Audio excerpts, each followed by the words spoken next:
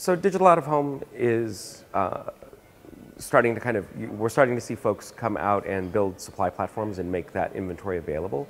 And it's appealing to folks in the same way that TV is appealing. It's high impact, it's knowing something about the audience that you're in front of. There's a wide variety of applications, movie theaters to gas station, TV station operations, to public transit and different forms of things. In New York City, you'll notice that they've repurposed telephone booths that have high impact screens on them.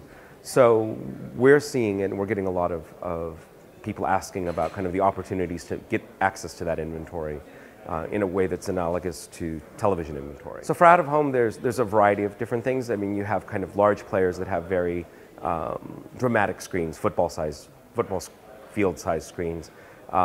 I doubt that's going to be available programmatically anytime soon, but it's the ability to reach an audience with a very dramatic message in a very specific place. So some folks will survey and get a very good understanding of the audience that goes in front of those places. You have mall applications, you have transit applications where they know the ridership, you may know where the screen is and what the train schedule goes against that. So some of it's inferred and some of it's self-reported and some of it's very specific. There tends to be very good geographic information. You know where the screen is. In some places, there's digital out-of-home screens available on the public transit itself, so as it's moving through the city, you know what part of town they're in.